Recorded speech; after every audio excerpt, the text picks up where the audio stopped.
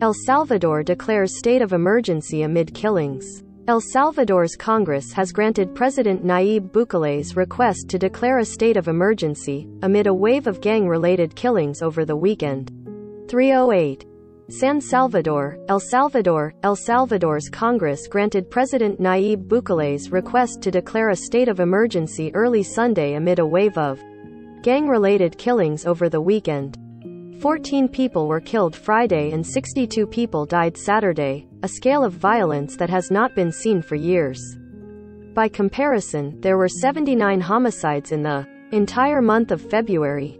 Bukele announced the request Saturday in his social media accounts, and Congress approved it early Sunday. The decree would suspend constitutional guarantees of freedom of assembly and loosen arrest rules for as much as 30 days but could be extended. The homicides appeared linked to the country's notorious street gangs, who effectively control many neighborhoods in the capital. The National Police reported they have captured 5 leaders of the Mara Salvatrucha or MS-13, who they claimed ordered the weekend killings.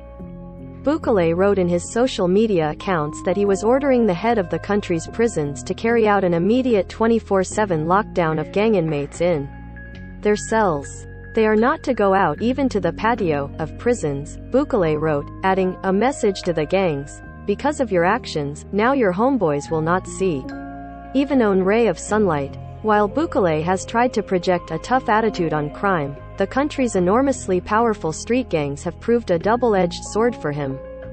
We must remind the people of El Salvador that what is happening now is due to the negligence of those who protected criminals, the conservative arena party said in a statement. That was an apparent reference to a December report by the U.S. Treasury Department that said Bukele's government secretly negotiated a truce with leaders of the gangs. That contradicted Bukele's denials and raised tensions between the two nations.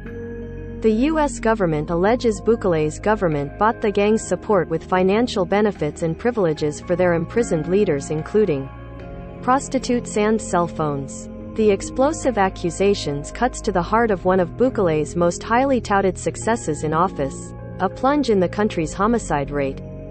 The president responded sarcastically via Twitter to the accusations.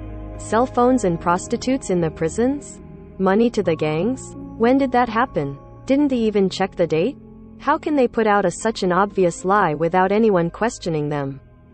Bukele vehemently denied the accusation when it was reported in August 2020 by the local news site El Faro. In 2020, Bukele's administration provided financial incentives to Salvadoran gangs MS-13 and 18th Street Gang, Barrio 18, to ensure that incidents of gang violence and the number of confirmed homicides remained low, the Treasury statement said. Over the course of these negotiations with Luna and Marroquin, gang leadership also agreed to provide political support to the Nuevas Ideas political party in upcoming elections. Bukele's New Ideas party has a majority in El Salvador's Congress. The revelations raised tensions between Bukele and the Biden administration, after the new Congress removed the Attorney General and the justices of the Constitutional Chamber of the Supreme Court in May. The U.S. government expressed concern over the direction of the country. The U.S. Agency for International Development announced it would shift aid from government agencies in El Salvador to non-governmental organizations. El Salvador's new Attorney General in June announced the government was canceling the Organization of American States anti-corruption mission in the Central American country. Bukele enjoys extremely high popularity.